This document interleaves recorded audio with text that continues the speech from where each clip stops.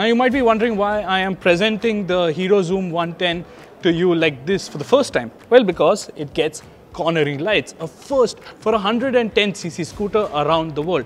Now you might find this tech on some big liter class bikes or even ATVs, but on a scooter, this is quite an interesting and unique feature.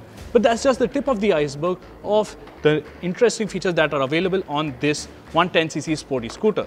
So here's going deeper into the Xoom 110. Now this face looks quite familiar, right? I mean, in terms of sporty scooters, you do know that a certain 125cc scooter does look kind of similar to this. The differences here is obviously this new LED headlight, which gets this Hero signature H-shaped design. As I said before, cornering lights. But as you move toward the side of the scooter, you get these lovely sharp panels as well as a nice integrated chunky grab rail. Now the same H-shaped treatment continues here for the tail light, which is LED, but only halogen bulbs. Now in terms of features, again, this gets this brand new all digital LCD screen, which is Bluetooth compatible. So it'll tell you whether you're getting a call, SMS and whatnot, so via the telltale signs over there. And since this is the top spec version, it gets a blue backlit. The mid-spec version gets an amber backlit. In addition, you get these two cubby holes as standard, as well as a USB charging socket over here, plus luggage hooks. Now in terms of convenience, it doesn't get a remote seat unlock. You will have to get off the scooter and open it from here in order to access this boot, which is decently spacious, and also no external fuel filler cap. So you will have to get off the scooter to access the fuel tank. Seems a bit old school, right? Now powering the Xoom 110 is the same 110cc single cylinder air cooled engine that you find on the Maestro and maybe even the Pleasure.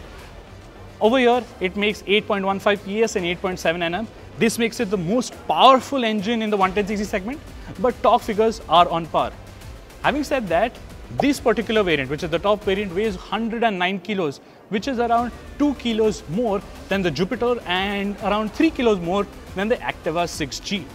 How will it affect its performance? Well, Hero claims that this is the quickest scooter in its segment in the run from 0 to 60 kmph. But we'll verify that once we get the scooter for a thorough road test. What I will leave you with is its sporty exhaust note.